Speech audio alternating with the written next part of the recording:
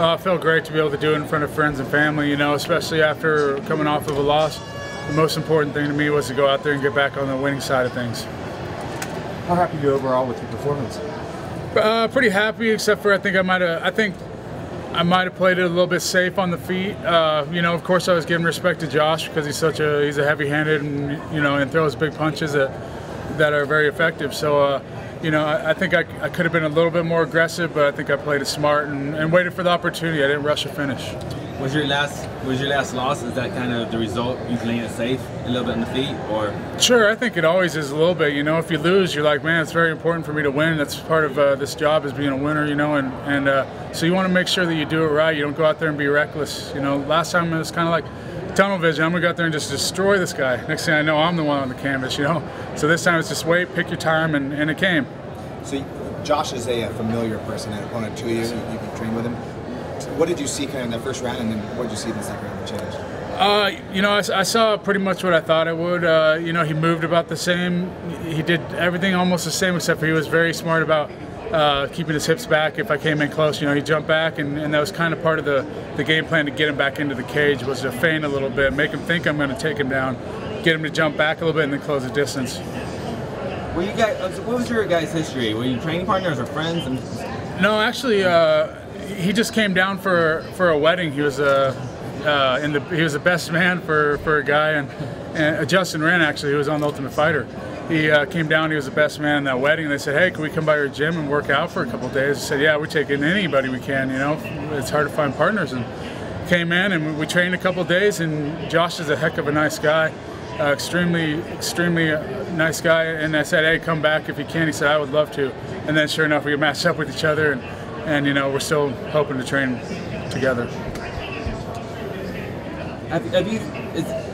Well, I guess that you weren't that friend, so I was going to ask you if it was like weird fighting your friend, but you weren't. So it's almost like a friend in the MMA world, because you know, you see all these guys come in and they take a licking or something and they get scooted out. They don't want to come back, you know. For somebody to keep in touch and want to come back, it's almost like a little friendship, you know.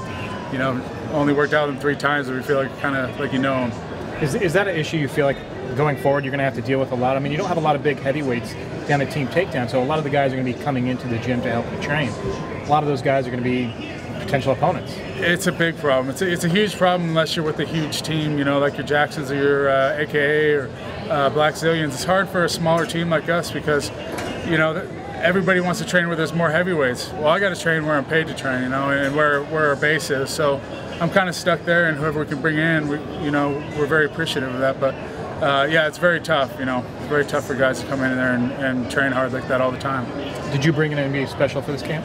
We brought in a guy from Oklahoma, DeMario. He fought kickboxing and MMA. He actually fought Pat Barry last kickboxing match. We brought him in, and we were pretty much ready to go after our last fight. You know, we took the time off we were supposed to, and then got back to training when we were allowed to. I went back up to OSU and got back to doing some wrestling with the big boys up there, and came down here in shape, ready to go. Your teammate Johnny Hendricks is fighting tonight as well. Is that a help for you to have, you know, a teammate going through the exact same position with you in training camp? You know, it was great actually in a way, because we got to hang out a little bit. I probably talked more to Johnny this trip than I have in the last 2 years. You know, we're both on a lot of different schedules, you know, because usually the heavyweights, we go on our own. We don't want to run over guys. We don't want to fall on guys' legs, hurt them or something.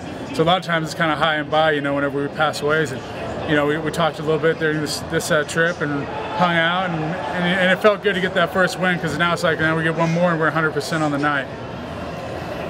Who do you feel is next for you, and what do you want next? What are you going to ask for? I'm hoping for a big name fight, you know, anything that can help move me up. You know, whenever I fought Palele over in New Zealand, he was number 14 ranked.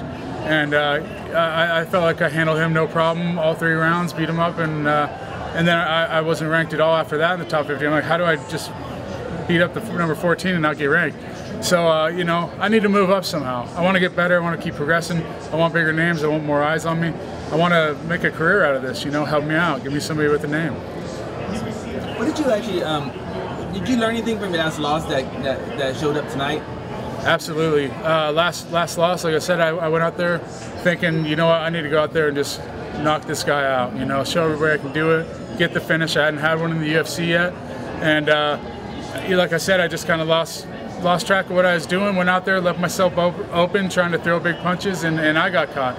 This time was wait for your time, and when I had him on the ground and I hit him with that elbow, I heard the grunt, I heard the pain, and then it was like, okay, get up here and start trying to finish. It's time, you know, and that's the opening that I saw that I hadn't been seeing before. I think that's just experience, it's time.